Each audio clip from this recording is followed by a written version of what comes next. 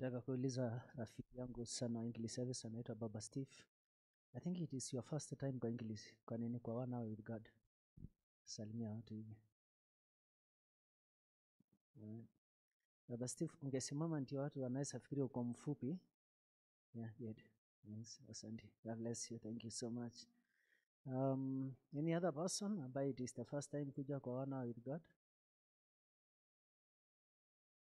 Welcome back again. Ninaona kwamba Mungu ametusaidia. The other problem that I have in this parish, wale walikuwa last Tuesday, labda pengine sio walikuwa leo, so they keep on alternating. And same applies on Sunday. Na Sunday tunakuwa na that challenge. Ya kwamba watu wale wanakuja hii Sunday sio wale watakuja next Sunday. So at the end of the day you find yourself you are moving this way. So but kana kitu not very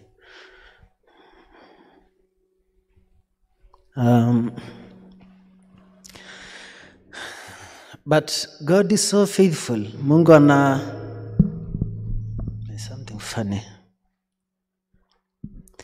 Mungu anatufanyia mambo makubwa. Mungu anatuonekania. Na Sunday tulipata hope. Nikanaambia pastor team ya kwamba Sunday kuna a huge hope. A cloud of hope imekuja. For the first time tangu makanisa sifunguliwe kwa season ambayo makanisa zilikuwa zimefungwa, on Sunday tulipata hope. Na wale walikuwa church on Sunday waliona ya kwamba kuna sasa that warmth ambayo inaendelea kuingia kwa makanisa. Nimekuwa nikiguide parish yangu nikiwaambia kwamba hatutakuwa ignorant, tutasanitize, tutapima temperature, tutakeep distance. But hii kitu inaitwa coronavirus, it is spiritual connected. Because kijaribu kuangalia imefight na kanisa. Imefight na kanisa. It is so heartbreaking kuona ya kwamba kuna watu ambao wako na sababu ya kutokuja church, lakini kwa social gathering wako katikati ya social gatherings. Right? So it is so heartbreaking and it is so difficult to me kama mchungaji. And then the other thing, niko na journal, because nimekuwa nikijournal wakati ambapo niko down. Nimenotice kwamba kuna watu wanachukia ukiwaambia wakuje kwa kanisa, na ni watu ambao wako very committed. Watu wana change attitude. So through that, God has been speaking to my heart, kuweza kujua kwamba this is not a physical battle. This is a spiritual battle. Amen? Na kwa hivyo tunashukuru Mungu kwa sababu ya the PKs. God bless you so much kwa sababu ya worship with your heart. And same applies na Robin. Mungu awabariki sana pamoja na my daughter. Anaendelea kugrow. You are very wise kwa sababu ukianza kuandamana na wao uta thrive vizuri. So, nataka kuguzia kidogo juu ya seeking God in time of trouble. Seeking God in time of trouble. Na hiyo text imeweza kutuelezea wakati ambapo kulikuwa na huge challenges, difficulties. Watu wa Israel, sitakuwa na wakati wa ku-unpack the whole text because it is very deep. Because inaguzia juu ya mfalme wa Israel na mfalme wa Judah. But also it's a very long story. It's a very long narrative. But go to the straight point. Tunakuta ya kwamba sasa kulikuwa na a lot of trouble because Ahab alikuwa a very evil king. Ahab alikuwa a very evil king. Na unajua mtu evil, hakuna kitu ambaye hawezi fanya. Na mtu evil haogopi Mungu. Na so kwa hivyo mtu evil anakuwaga agent. Most of the times kenye tuna fight kwa this ministry evil. Naweza kuwa mtu ambaye uko so much committed, unapenda ya kanisa yako, unatithe, unafanya, but I don't know how to describe mtu evil. But kwa inatusaidia tuweze kujua mtu evil anakaje. So kukakuwa na that negotiation between the king of Israel na Jehoshaphat, king of Judah. Na mnajua kwamba Jehoshaphat alikuwa one of the people ambaye alikuwa anajulikana kwa kumpenda Mungu na dedication kwa kumtumikia Mungu. But Ahab alikuwa anajijua in his heart ya kwamba he is not that kind of a person ambaye alikuwa anamplease Mungu. He was that kind of a person ambaye anajua njia zake hazikuwa zinafaa mbele za macho za Mungu. I don't know how it happened ya kwamba then Jehoshaphat akajikuta pamoja na mtu ambaye anaitwa Ahab wakiwa pahali ambayo ilikuwa inaitwa Ramoth Gilead. Na kwa hivyo, and then kukakuwa na shida. Tunaambiwa in verse 29, then the king of Israel said to Jehoshaphat, I will enter into the battle in discuss. Yes, vita imeinuka na ikaanza sasa, so kukakuwa na battle, kukakuwa na vita. Na actually wale ambao walikuwa wanapigana na ufalme wa Mungu. Walikuwa wanapigana na watu wa Mungu. Na kwa hivyo vita ikaenea na wakati ambapo ilianza kufika climax, then Ahab akamwambia Jehoshaphat ya kwamba nitaingia in the battlefield, lakini nguo zangu za ufalme uweze kuzivaa. Kwa sababu Ahab alikuwa anajua kwamba ni ule ambayo anatafutwa ni yeye ambayo alikuwa anatakiwa kuondolewa kwa leadership ya watu wa Israel. Nana inatuambia kwamba then the fight started. Now the king of Aram had ordered his chariots commander, do not fight with anyone, small or bad, except the king of Israel. One of the things ambayo nimekuja kugundua in my life and also in your life as a Christian, ya kwamba once ukitoka kwa njia za Mungu, una experience battle. Una experience vita, inakuja kwa njia tofauti. Na Ahab instead aweza kusik Mungu, instead aweza kutafuta how to confess and how to repent, then akatafuta namna vile atajaribu kucheza games. And so vita wakati ilianza, verse 31 inatuambia kwamba when the chariots commandants saw Jehoshaphat, they thought this is the king of Israel. So they turned to attack him.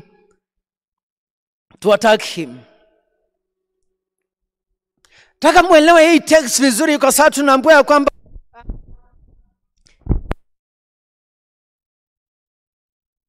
ya kwamba sasa mambo imegeuka. Tunaambiwa kwamba repercussions later ilikuja kwake na akaingia in a very awkward situation because aliviolate relationship yake na Mungu kwa kumsaidia mtu ambaye alikuwa evil. Naambiwa kwamba hakufanya dhambi nyingine yote, lakini alisaidia mtu ambaye hakuwa kwa njia za Mungu. But in the midst of that, Mungu alikuwa anaangalia hati ya Jehoshaphat, because one of the things, despite ya climax ya ile battle ambayo ilikuwa, despite ya challenge ile ambayo ilikuwa, despite ya difficulties zile ambazo zilikuwa, the distinction between ya Jehoshaphat na Ahab, Jehoshaphat are muntu wako sheria odio wangai, are muntu seeking God. Alikuwa mtu ambaye alikuwa anajua kutafuta Mungu. Na mtu ambaye anajua kutafuta Mungu, yes, despite your weaknesses, yes, despite your failures, yes, despite your pain, yes, despite your difficulties, but you are always safe. You will never be disappointed kama uko mtu wa kutafuta uso wa Mungu. Na mnaona kwa hiyo narrative ya Jehoshaphat, alikuwa mtu ambaye despite ya vile alikuwa so much kind. We have not been told by the Bible ya kwamba kwa nini alikubali kuvaa nguo za ufalme wa Israel ambaye alikuwa anaitwa Ahab. Lakini tunaambiwa ya kwamba wakati ambapo kuliharibika, then he cried to the Lord. Anasifiwe sana. Then he cried to the Lord. Wakati ambapo mambo ziliharibika, wakati ambapo maisha ilimgeuka, wakati ambapo aliona ya kwamba completely things are getting worse, he cried to the Lord. And I think that is the point ambayo tuna miss tukiwa kanisa. Because as a church, we are always having an instant alternative, no matter how difficult seasons are going to be. No matter how harsh the situation economically inaweza kuwa. No matter how difficult things can be. Wakati ambapo right now the whole community, the whole nations, the whole countries, the whole world has been shaken by COVID-19. We feel so unsafe, and especially some of us ambayo tunaishi Kiambu town, you can imagine the kind of life ambayo tunaishi, ambayo COVID inapanda every single day in Kiambu town. And same applies. How about like ukiona kwamba things are really getting worse every single day, like you don't know kama you are the next person ambayo utavutwa kazini kwa sababu wana do away with people every single day. What is the future like in a life ambayo watoto already hawaendi shule? I guess that when I was moving around in the neighborhood, nikakutana na teenagers wakikaa kando ya barabara, and ukijaribu kuangalia completely they don't have any hope. What is the future like kwa watoto? What is the future like in a nation like this one? And then in the midst of all that, ando mena audacity ya ku stay away from God. Ando mena audacity ya ku stay away from the church. And remember, staying away from the church is staying away from God. Is staying away from God. So how do you seek God wakati ambapo umekaa mbali na Mungu? Tunaambiwa ya kwamba in the middle of a battle, Jehoshaphat anagetomi ya ku stay away, because the battle hii ambayo ilikuwa arise, it was not intended kwake. Arena a reason enough ya ku stay away. But through weird reasons, akajikuta in the middle of a battle. One of the things ambayo mnahitaji kuelewa nikimalizia, because sitaki kukupitisha time, ni kwamba mnahitaji kujua kwamba in the middle of the battle, that is where our faith is sharpened. That is where we find justice. That is where we find help. Not when you are seated in your comfortable couch. Not when we are seated so comfortable, hata keep distance. Even if you keep distance, even if you sanitize, even if you wash your hands, and then you stay away from God, I'm telling you, we are going to be in trouble. You are going to be in trouble. The most important thing is to attach the two, despite the challenge, because so much zile issues ambayo arise every single day. The only thing ambayo itakuja kukonga what we are experiencing is seeking God. Hakuna wakati ambapo mtasikia kwa hii kanisa nimesema kwamba tushikane mikono alafu tuombe, right? Hakuna wakati ambapo mtaona kwamba tukiemphasize mambo ya hugging, right? It is a matter of like keeping distance, but also we want to direct our people to seek God. Because through seeking God, ndio tutapata hope, ndio tutapata direction, ndio tuta experience healing kwa zile hearts ambazo zimekuwa so broken. Families are breaking every single day. Stress inaenda juu every single day. Watu wanaangaliana hivi, and then alafu nasikia kwamba the next thing that will happen, unakuwa kwa news ya kwamba mtu ameua mwingine. So you don't even know who is next. But Jehoshaphat, in the middle of that battle, he was crying to God. God is challenging us this morning that we cry unto him in a difficult season. Now tunaambiwa kwamba in chapter 19 verses 1, when Wakati vita ilipita, Jehoshaphat, king of Judah, returned safely to his palace in Jerusalem. Jehu the seer, the son of Hanani, went out to meet him and said to the king, should you help the wicked and love those who hate the Lord? Because of this, the wrath of the Lord is upon you. But in verse 3, and that is where I want to finish with, there is, however, some good in you, for you have rid the land of Asherah poles and have set your heart in seeking God. And this is something that I keep on saying every single day. And wakati ni wamadhani wapendwa katika Mungu, tukiendelea kusimama ndio ni waombe. Tusimame sisi wote alafu ni waombe. In your workplace, in your business, in the midst of lack of hope, in the midst of difficulties, in the midst of uncertainty, we learn something from Jehoshaphat. There's something good in you. For you have rid the land of Asherah poles and have set your heart from seeking God. A clear indication since we started 1 hour with God, it is totally a decision. It is totally a step of faith. People can come in the morning wakati when you have a reason to sleep. Wakati ambapo kuna sababu ya kutosha kutotoka kwa nyumba. You still have that urge inside your heart. And that is why tunaambiwa kwamba Jehoshaphat was the same kind of a person. He was a person who has set apart his heart to seek God. Watu weka mondo wako seek ngai. When you seek God, no matter the challenges ambayo utakutana nazo, no matter ile moto ambayo utapitia, you'll never lose it. Father, in the name of Jesus, thank you so much for this particular time. Thank you, God, for your love, for your mercy, for your care.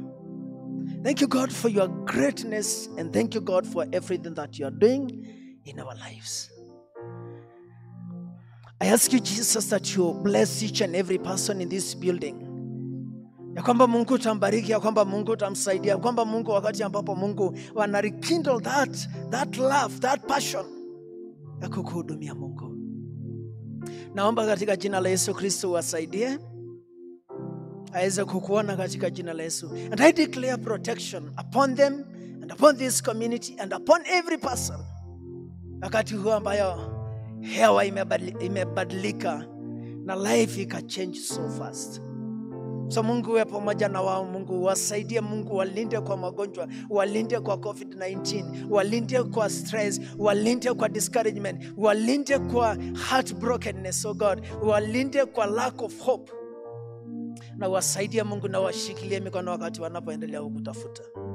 You want to ask you, Jesus, that you bless wale ambao wanatuangalia online, wale ambao Mungu wanaamuka every single day, wale wana support this ministry through offering, through donations, through tithe, and any other sort of support, oh God. I pray in the name of Jesus ya kwamba Mungu waonekanie katika jina la Baba na Mwana na Roho Mtakatifu. Amen. Thank you so much. God bless you so much. Tutapewa a song, and then alafu tupeane offerings, alafu niwapatie blessings. Nyitana guoko tugamia weka neguo nyone mbere maũndũ mathĩ nĩ magothira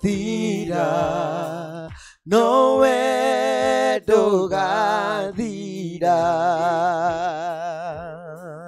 nĩ wega Mwathani werire Samweli ndũteagĩra andũ mahũthĩ nĩkĩo ndirĩke uga